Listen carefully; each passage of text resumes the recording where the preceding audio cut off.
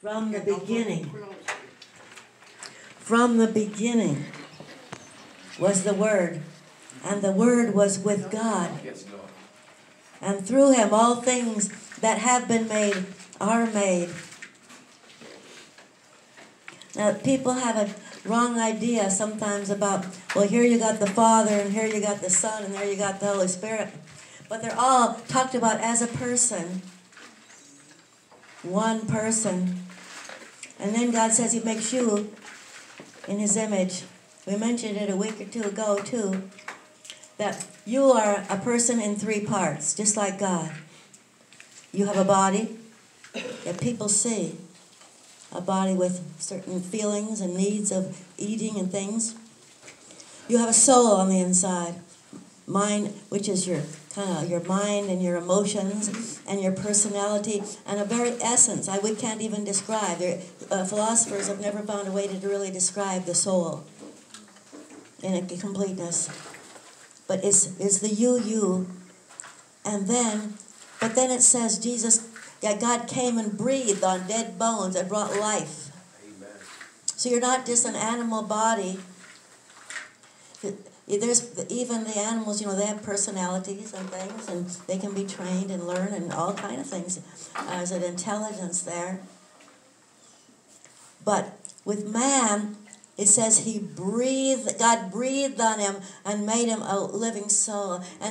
So it's God's own breath that is in you that allows you to live and walk down the street, that allows you to take a breath of the air that he provided, to digest the food, everything. Living soul.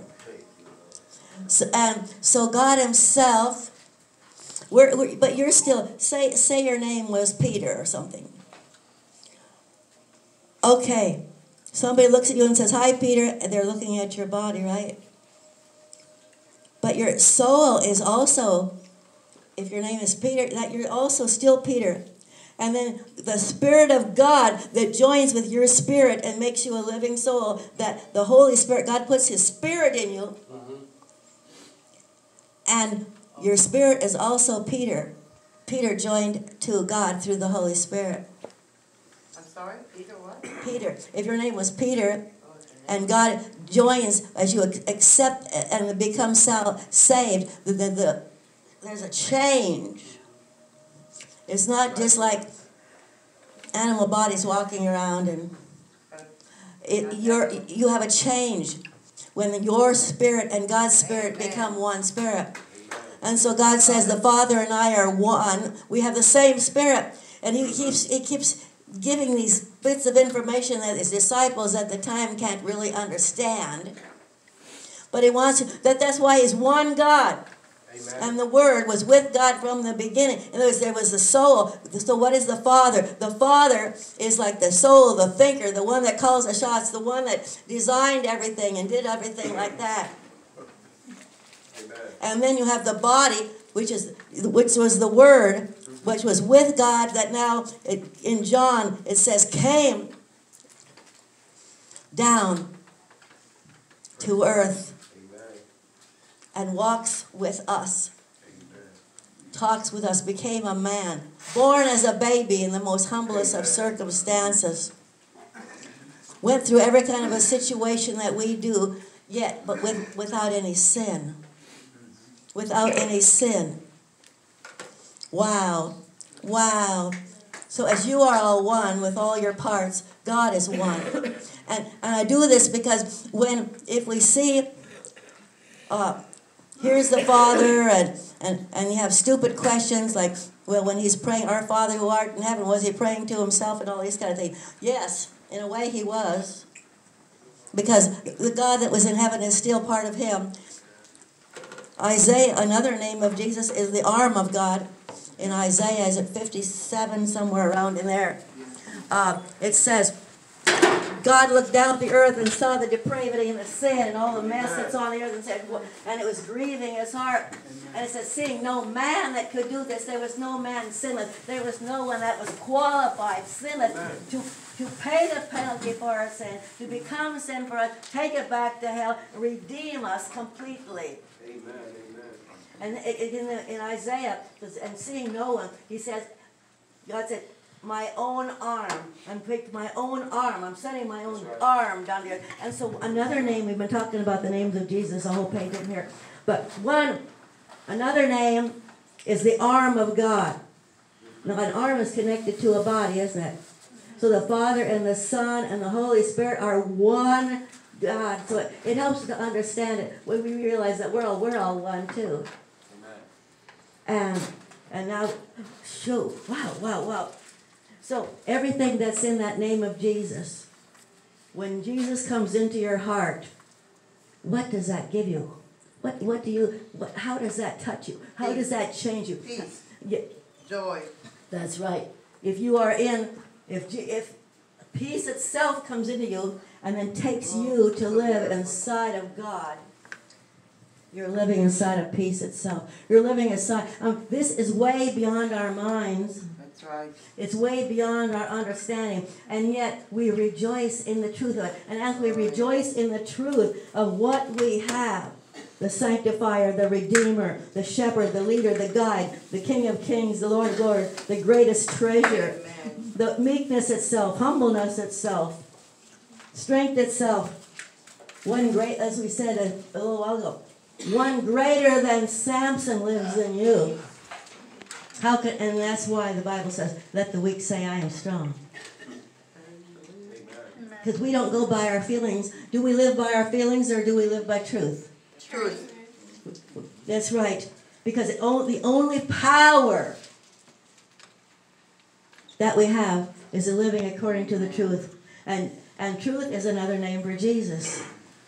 Amen. So everything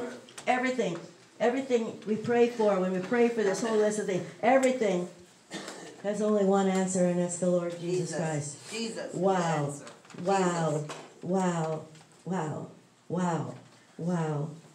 The unchanging one. So good. The eternal one. We have eternal life in that. So that name of Jesus brings eternal life. When you are one with the eternal one, what does that make you? Eternal. Yes. When you are one with the eternal one, you are eternal. When you are one with healing itself, what does that make you? A whole person, and it also makes you a healer. What is our calling? Our calling is to be raised up into Jesus, into the full stature of everything that he is, everything that he does, using everything that he has. Wow.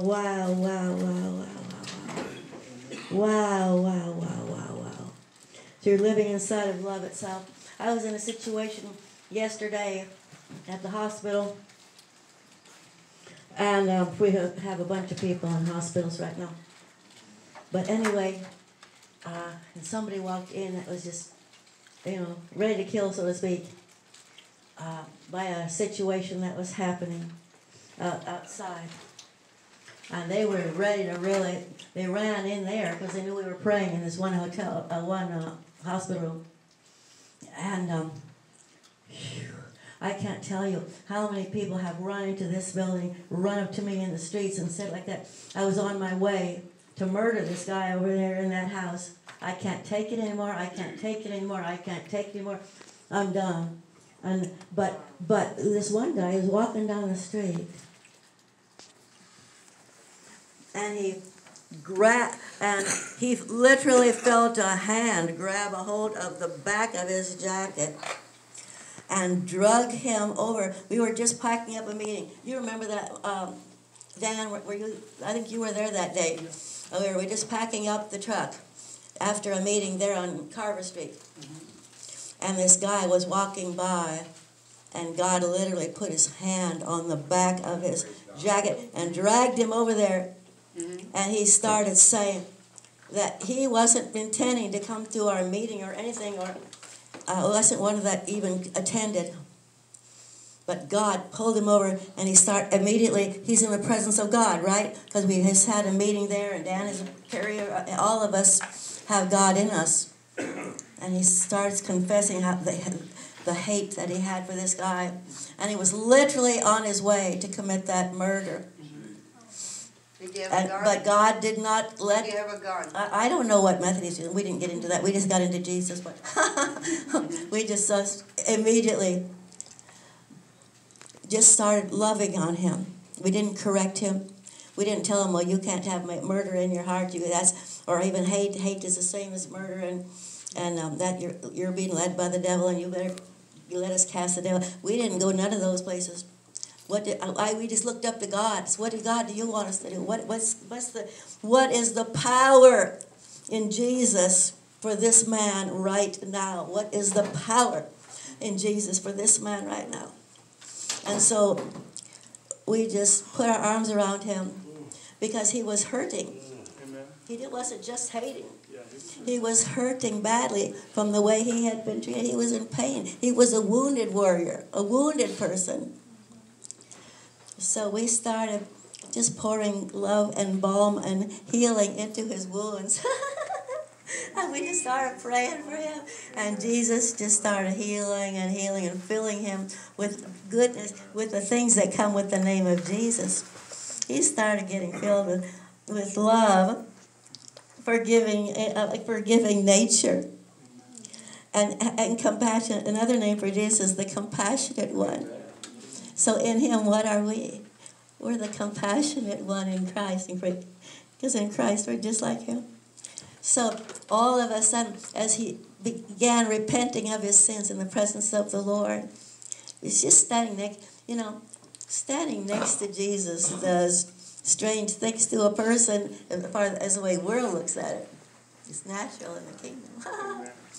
But people just feel like repenting of their sins. And so that's what he did. And we just kept loving on him and praying with him and encouraging him until he, out of his own mouth, was forgiving that guy, loving that guy. Love your enemies. So it's not enough just to forgive them or avoid them. But he just loved and loved and loved that guy. Amen. And so a life was saved. A couple of weeks later, this guy comes back to one of the meetings, and I go, hey, how are you doing? And he said, oh, I've got a testimony. And I thought he was going to share how he got delivered of all this stuff. He had in the mic. But he didn't do that. He said, oh, I met this guy, and he was going over to rob this person over here. And so he did what God had done for him. He was a doer of it. Immediately he was bearing the fruit of his deliverance and his healing. And he said, and I just prayed with them and blessed them. And the guy repented of being a thief. And the whole sin nature, which was called, where the devil says, you are a thief. And then you say, yes, I am. And so you agree with the word of Satan, who is nothing but a filthy liar. And it's true that you have sinned and need a redeemer. That's right. But God, so if you find yourself saying, I am a thief, what are you going to do with that? Are you going to remain a thief? Or are you going to repent of the Lord and just let him wash you and clean you in his beautiful, loving, kind, compassionate way that feels... Even when you're repenting of sin, there's a time of godly sorrow where you feel really, you see the sin and its total ugliness, and you feel, and you see the blackness of it, and you understand, and you're not ignorant, you're not hiding in excuses anymore. All the excuses are gone, everything is gone, and in that, you just completely have to be like Jesus. There's just a hunger. Oh, Jesus, I believe you. I believe when you say I can be redeemed, that this sin nature is dead. Amen. And there's no power over me. But I am now one with the divine nature of God. My nature is the divine nature. And the old man is dead. And so that guy, 2 weeks later, comes back and gives a testimony of how he has brought the same deliverance in the same way and it just kind of like a ripple effect. Whatever Jesus does, this seems to have a ripple effect all the way down. Thank you, Jesus. Thank you, Jesus. That we are, that's why the Bible says, our confession, I can do all things through Christ who strengthens me. and who fills me That's right. and who made me brand new. I can do it. And so there was a few times the last couple of days when different people came up and said, but I can't do that. This smoking, it's just too hard. Amen. I said, who's bigger, Jesus or that cigarette? Or Jesus or your bad habit? You decide which is bigger. If you think that your bad habit that's killing you and put you in the hospital, if you think that bad habit is bigger than God, then God will let you believe that, but it'll break his heart. And he'll cry.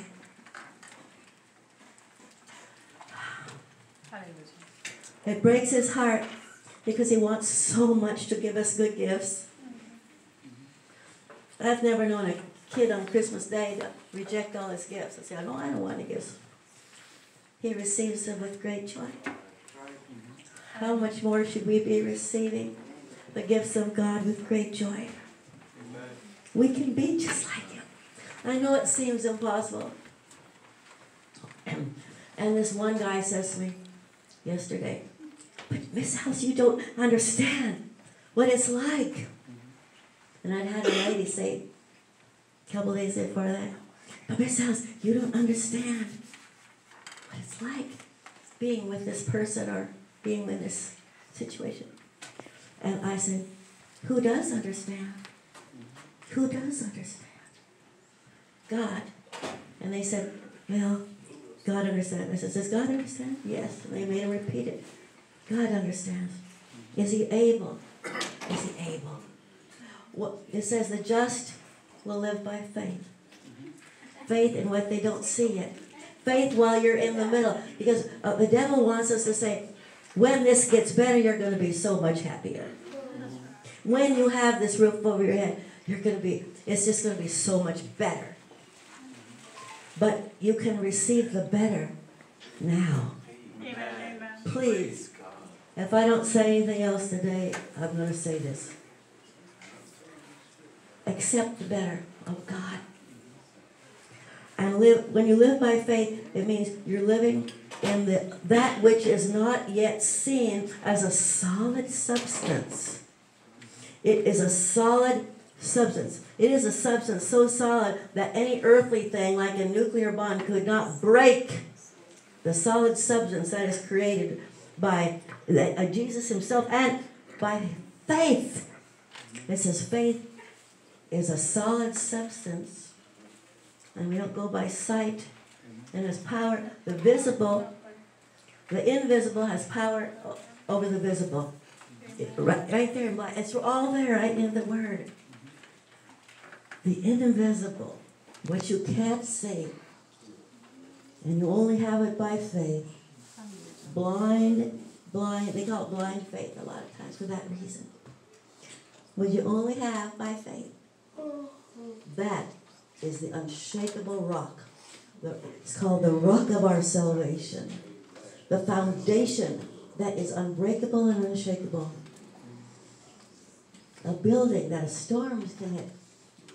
And because it's on that foundation of Christ, it's not moved. So boy, I tell you, everywhere I've been going this whole week, I've been watching God just challenge us. Deeper and deeper into him, challenge us. Sometimes, I can remember when the Lord was taking me through the first few times I've been going through the Bible. See, even now, this still happens to me, but not on every verse I can. I have a few verses I've lived, But he would challenge me and say, can you believe this? And I go, oh, this is a hard one, Lord. How can this be true? This is too good to be true. How can it be true? And he'd say again, Alice, will you believe this? I was reading Isaiah 60 and 61 at the time. I kept reading down and he kept saying, will you believe this? And finally I said yes. And everything changed. Boom! My husband, who had been sick, had a heart attack, had a stroke, had Epstein-Barr. All this stuff could not work. We had 5 and then 6 kids during this time. And the Lord was giving me this about riches just being dumped in your lap and all this stuff. And you'll be my servants and, He'll provide all these riches. And our part was just be a servant. Follow Him. That was all. Oh, wow. And when we said yes, we're going to believe it. That Isaiah 60 and 61 is mine. My life first. And this was the normal Christian life. It was for Jesus first. It's describing Jesus first. And then in Him, He's the firstborn then of many brothers being raised up into His stature. Wow. Wow, wow, wow, wow, wow. Woo! And like I said, it's too good to be true. It's so good you can't come by sight. You can only come by faith. Amen. They only have to just grab it while it's still invisible. That's right. Yeah. That's the only way that you can come. Even salvation is that way. That's why at the end of the times, when Jesus comes back, you would think there'd be more salvation with Jesus coming back, but it stops. It stops. The number is complete. It stops because we cannot come by sight. We can only come by faith. Blessed are they that have believed and yet not, when they didn't see, He says to Thomas, blessed. Wow, wow, wow, wow. Well, let's pray. We just want to thank God for what we have. Lord, we thank you, thank you, thank you, thank you, thank you, thank you, thank you, thank you for doing in us what is impossible for man. Because all of these things that are exemplified by these names of Jesus that we were reading off of, that I was reading off that the Lord had me write down this morning. Everything that we have in you, because the word is you. The word isn't just a magic word, like witchcraft has magic words that are supposed to have power and blah blah. Jesus is not a magic word. Jesus is a person, and it's the Word. He is a person that has the name, the Word of God. And when we have Jesus, we have the name, and we have everything that name represents. Wow, wow, wow, wow. The name above every name. The name above every name. Thank you that you are above every name. And we don't have to understand it all. We don't have to understand the whole Bible. We don't have to know it all. All we have to do is say yes to you. A little 3-letter word, yes. Yes, God, I say yes to your invitation to be your child. I say yes to grow as a child. I say yes to be a follower of you. I say yes to your invitation to enter into you in any of these ways. To enter into you as Savior, Redeemer, Sanctifier, Leader, Destroyer of hate, benefit, the one who gives us all faith, all love, all compassion, all humility, all meekness, all strength, all healing, and everything else of His hundreds and hundreds of names and attributes.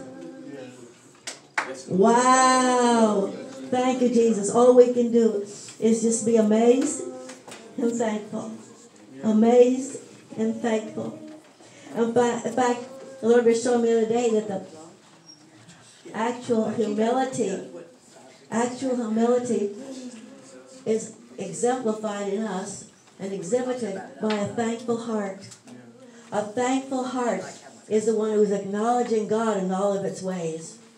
And when you acknowledge God in all the things that are happening, no matter if it looks good or it looks bad, because God says, will you take the good from me and not the bad? Not that word translated from the original is not evil. He's not the messenger of evil. But at the same time, we call it, how many times do we call it bad when He is trying to bring discipline or teaching or put us in a situation where we have to have faith to apply something we can't see yet to get the victory. Wow. So it might, I'm not saying, we want we only call it good if it's comfortable and feels nice. But that's not God's definition of good.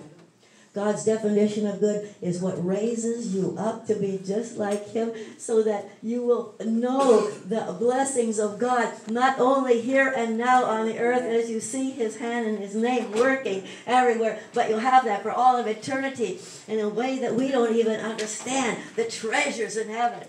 Hallelujah. Wow. Hallelujah. Wow. Hallelujah. Wow, the treasures. Woo! Hallelujah. And guess what? That's why Jesus is called the greatest treasure, and one of His names is the greatest treasure. The one that's sometimes hidden in a field, and you sell everything. You give up everything. You give up everything you wanted to do. All your bucket list, everything is laid down. All the desires of the flesh are laid down. All the desires of the flesh are gone. Praise God. And because in Jesus is the greatest treasure. We sell it, we give it all up. And then we cast that bread on the waters and let it go away. And then when we have Jesus, we have everything. And everything comes out of that. Everything comes out of that. That we have the author, the finisher of our faith, Amen. the giver of every good and perfect gift. Wow. Hallelujah. Because there's not even a shade of gray in Jesus, the Bible says. Hallelujah. Wow, wow, wow. So thank you, Lord, that we're grateful hearts today. Let's just stand up and worship.